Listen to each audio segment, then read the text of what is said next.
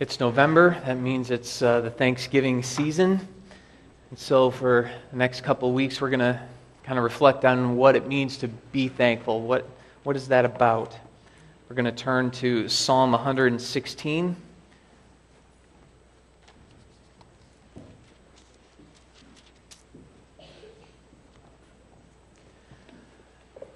Psalm 116 is what we're going to read today.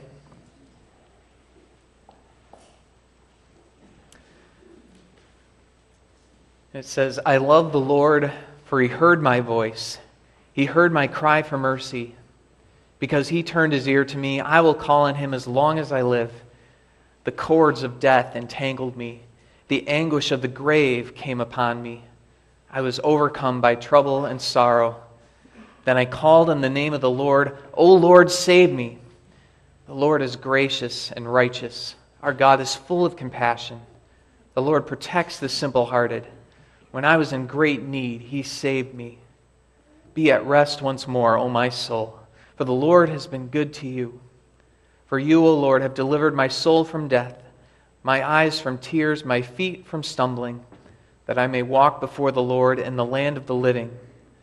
I believed, therefore I said, I am greatly afflicted. And in my dismay I said, all men are liars. How can I repay the Lord for all his goodness to me? I will lift up the cup of salvation and call on the name of the Lord. I will fulfill my vows to the Lord in the presence of all his people. Precious in the sight of the Lord is the death of his saints. O Lord, truly I am your servant. I am your servant, the son of your maidservant. You have freed me from my chains. I will sacrifice a thank offering to you and call on the name of the Lord. I will fulfill my vows to the Lord in the presence of all his people. In the courts of the house of the Lord, in your midst, O Jerusalem, praise the Lord.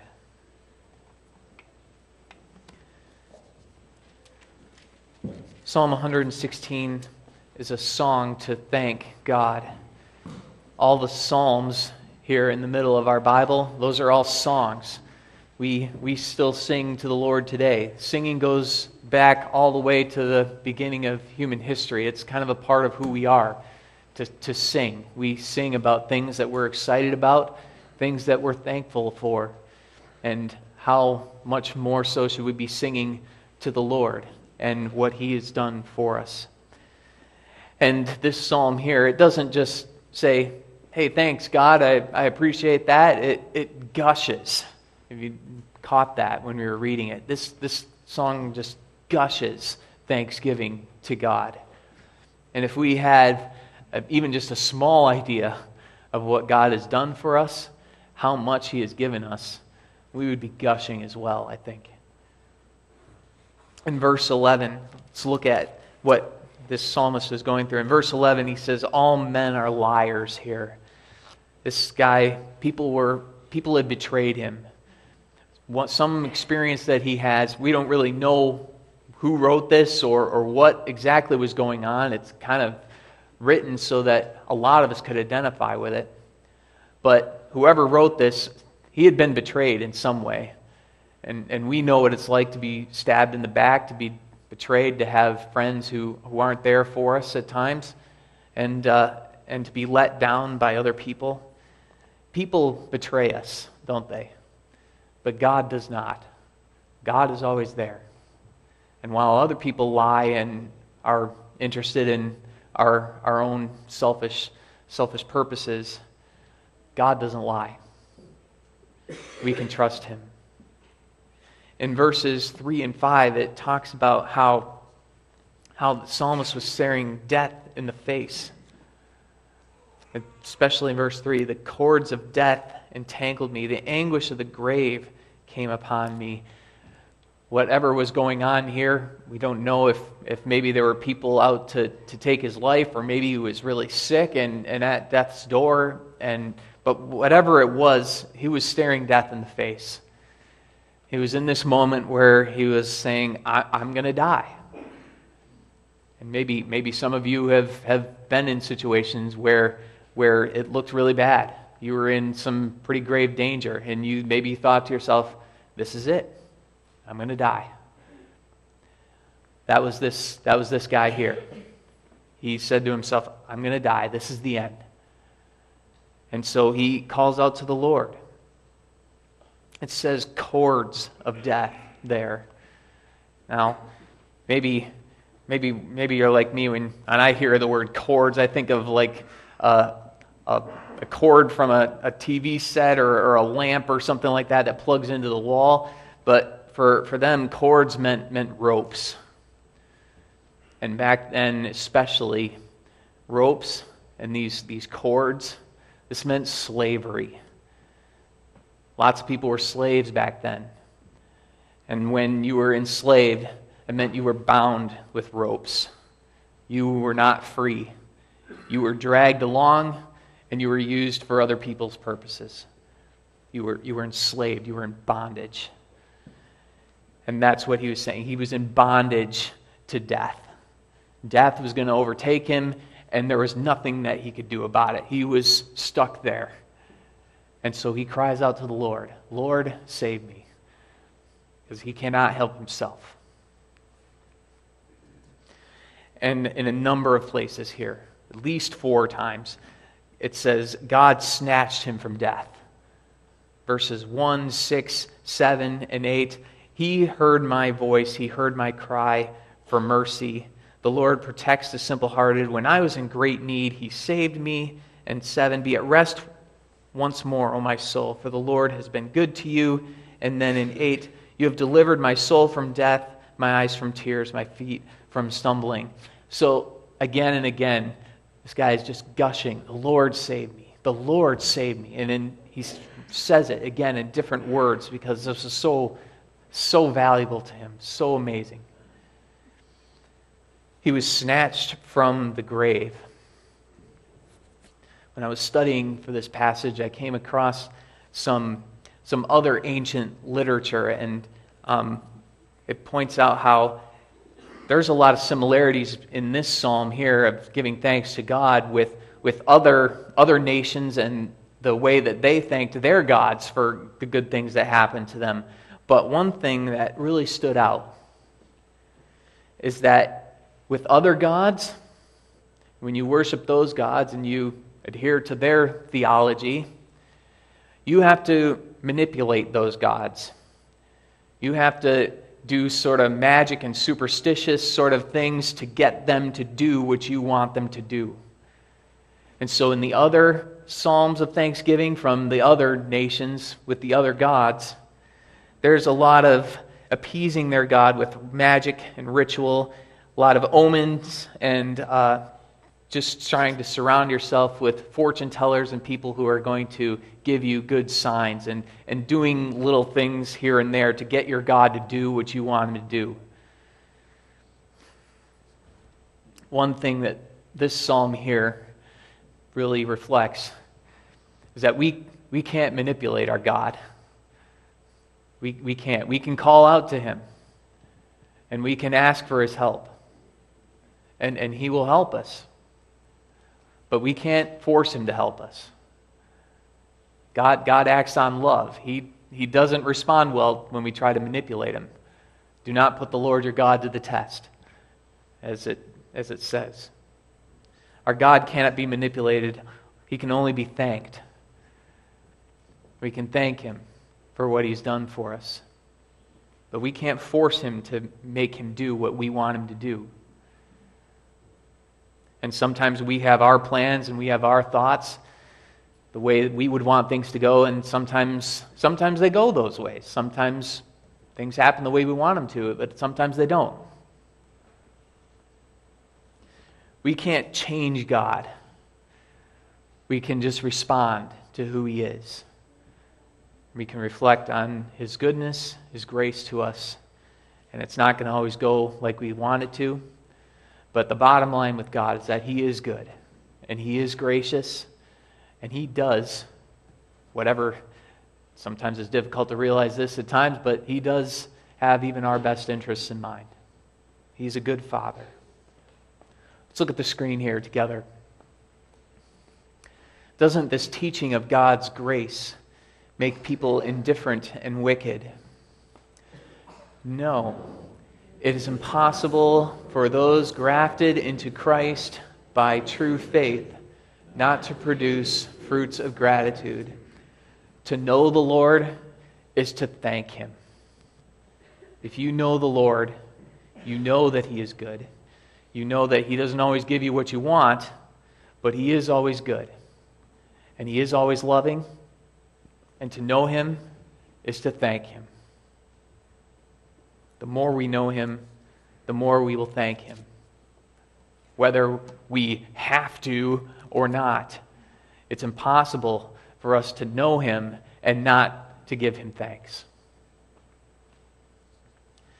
Now, there's thanks, and then there's gratitude. And they're similar. They overlap quite a bit, but there's some differences here. Thankfulness is an act or habit that recognizes a kindness. Okay? So when you say thank you to somebody, you're acknowledging that they did something nice for you. So I was in a locker room one time, and somebody had a bunch of change, and it just kind of spilled all over the floor there, and I kind of felt bad for this guy, and so I kind of helped him pick up his change, and he said thank you to me. Or maybe you're going into a store somewhere, and somebody's coming up close behind you, so you just hold the door open for them, and they say thank you. That was nice. Or maybe it's Christmas time and you give somebody a present and they say thank you. It's a kindness of some sort. Saying thank you, giving thanks, that's somebody did something nice for you. So you say thank you. You acknowledge that. So that's thanks. But look at verse 12 here. How can I repay the Lord for all His goodness to me? Verse 12, gratitude is a heart's motivation to give back. When you have gratitude in your heart, you're not just thankful. You are thankful, but it's beyond that. You want to give back. How can I repay you for all the good that you've done for me? What can I do to bless you like you've blessed me? When you're at a restaurant and you are going to pay your bill, you tip your waiter or waitress, right? There's a reason why they call it gratuity, because you're giving back to them for something that they have done for you. When we are grateful and are showing gratitude to God for what He has done for us, we give back to Him. Not because we have to, but because we can't help it. Because if we know the Lord and what He's done for us, we can't help but be thankful and to show gratitude. So gratitude is something that you would have if somebody saved your life. You were going to die, and somebody snatched you from the jaws of death. How can I repay you for the good that you've done for me?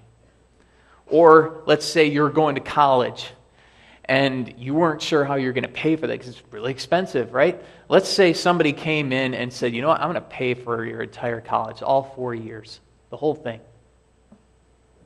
How can I repay you? Or if somebody forgives something that you've done that you felt was just unforgivable, how can I repay you? That's what God has done for us. He's saved our life.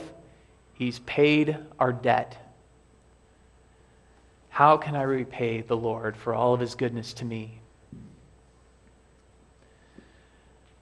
Gratitude is an attitude. It's not just saying thanks. It's saying, how can I repay you? How can I repay you? Gratitude is about how you see the world, what you see in the mirror, how you receive God's blessings. When God gives you things, do you just say thanks? Or do we show gratitude? There's kind of two two different attitudes that you can have in life. And the first one is gratitude. The other one, maybe we could call pride. When somebody gives you something nice, if you have a proud attitude, maybe you deserve it. Maybe this was something that, of course, you would give that to me because I'm so wonderful. Or is there a thankful attitude, a gratitude attitude? So if you have gratitude, the first aspect of that, and we'll contrast them both here, is you're going to have a focus on God and others versus yourself. If you're proud, or to the extent that we're proud, we all are proud to some extent, right? We're going to focus on ourselves. And we're going to think, okay, what do I get out of things? What do I get out of life? How's my life benefiting me? Whereas if we have a gratitude attitude, we're going to think about, okay, how can I serve God because of what He's done for me? How can I serve and be a blessing to other people? There's two different attitudes that we can have in life. In verse 16, he says, I am your servant. You have freed me from my chains. He's saying, Lord, I'm your servant. You saved me. How can I repay? I'm your servant. Are you the Lord's servant today? Or are we our own servants? The second distinction here is that if we have a gratitude attitude, we're going to focus on relationships, whereas if we're proud, we're going to be materialistic. This really shows itself like in the Christmas holiday, doesn't it? There's kind of two ways to approach this holiday. We can either be about relationships, being together with people, giving and receiving and just enjoying time together, or we can be about, okay, what do I get out of this? How can I have the best looking house, or how can I get the best gift that I want? There's two different attitudes that we have here. We either focus on what God has given, or we can focus on what others have that we don't have. And we will either be, because we're focusing on relationships, we'll either be generous, we'll be willing to share what we have, or we'll clutch the things that we have and be about the things of this world because we're proud. Number 3, we'll either be worshipful or we will have entitlement. Worship is a gesture of gratitude. I hope that's why you're here this morning. Because there's a God who's done great things for us. He deserves our worship. He deserves us singing to Him and speaking with Him and gathering together in His name. God deserves our worship today. Or there's entitlement. What do I deserve? As opposed to what can I do for God? What do I deserve? There's praise and there's complaining. Usually when we're focused on what we deserve, we tend to focus on what's wrong and what we don't have, right? When God saves our life, we don't just send Him a thank you card. We live our lives to worship Him. Verses 14 and 18 both say, I will fulfill my vows in the presence of all His people. That's what we do when we gather here together. We're fulfilling our vows together in the presence of all His people. Worship. If we have an attitude of gratitude, we're going to be joyful. Whereas if we're proud, we're going to be stressed. Because if we're focusing on the things of this world, the materialism, what we deserve, we're going to realize that there's all kinds of threats to that. There's a lot that we can't control in life, is there? And we all have some stress, don't we? Some of us more than others, perhaps. But that usually comes from, or at least I know for myself, it's usually when I'm focusing on what's going wrong in my life and what I can't control, as opposed to what God has given to me already. We can delight in God's unchangeable promises and have joy. Or we can focus on what we stand to lose in life. We can focus on what God has given or what we can lose. We can be joyful or stressed. Number 5, enjoyment or gluttony. When you're sitting down to eat a meal, do you savor that food or do you devour it? There's a difference there.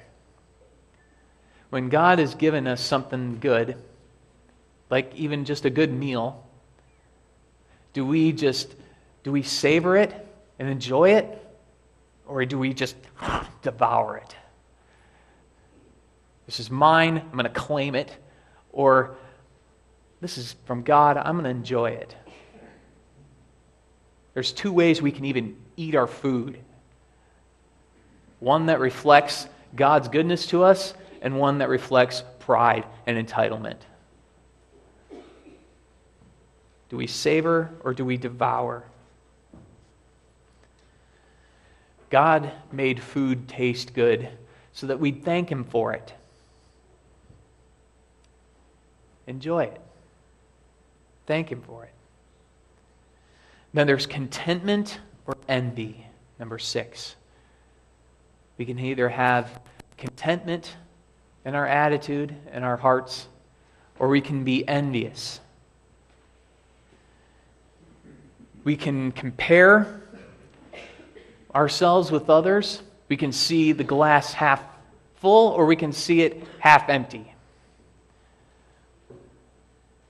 If we're proud, we are only seeing what we don't have, what we are entitled to. We're seeing what other people have, and we're wishing that we had those things. Or maybe thinking less of them because they have it and we don't. What's your attitude? There's a parable in the Bible about how God gives some people 5 talents, some people 2, and some people 1. In the end, the person with 5 gained 5 more, and the person with 2 gained 2 more, but the reward and the blessing at the end from the master was the same. Well done, good and faithful servant. You've been faithful with a few things. I'm going to put you in charge of many things. Come and share your master's happiness. So, if maybe we have 2 talents, if we're going to have a pride attitude, we're going to think, this person over here has 5. What's wrong with this? Are they better than me? Come on, God, really? Or we're going to be like, hey, I have 2. I'm going to do what I can with these. 2 is as good as 5. In the end, 2 is as good as 5.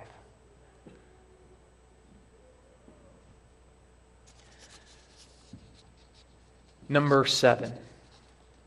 How do we respond to our salvation? When you hear that Jesus has taken your sins away, given you eternal life, made you forever right with God, how do you respond to that? You'll either respond with gratitude or you respond with just thanks. If we're proud, we're going to be like, well, a little part of us will be like, well, of course God saved me. I'm a wonderful person. I deserve this. We'll say, hey, thanks, God. That was a nice thing that you did for me. Or are we going to respond with gratitude? How can I repay the Lord for all of His goodness to me? Lord, what can I do for you?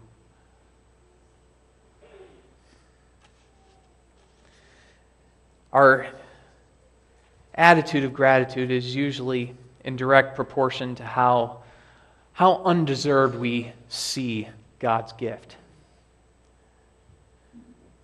Are we deserving of God's grace?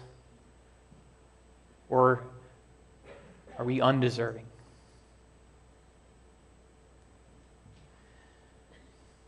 Jesus not only saved our lives, but also our eternities.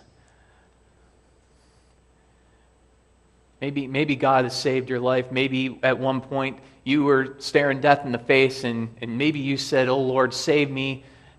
You're thinking, "I'm going to die. Lord, I need your help." And maybe God saved you. But God has not just saved your life. He saved your eternity. We can't measure that. We can measure a life in years, but we can't measure an eternity. How can I repay the Lord for all of his goodness to me?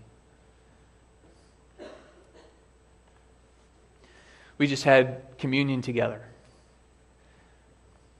Well, sometimes the communion bread and the communion cup are sometimes called, in some circles anyways, called Eucharist. Has anybody ever heard that before? One, two, oh, okay. A few people. Okay. Eucharist, right? You know what Eucharist means? It means thanks. It means thanksgiving. Communion, bread, and cup are sometimes called Eucharist, which means thanksgiving. When we participate in the Lord's Supper together, this is one expression of thanks, an act of gratitude for what God has done for us. When we take together the body and blood of the Lord, we are saying thank you to God. And not just thanks. This is supposed to move us to deeper faith and greater love for one another.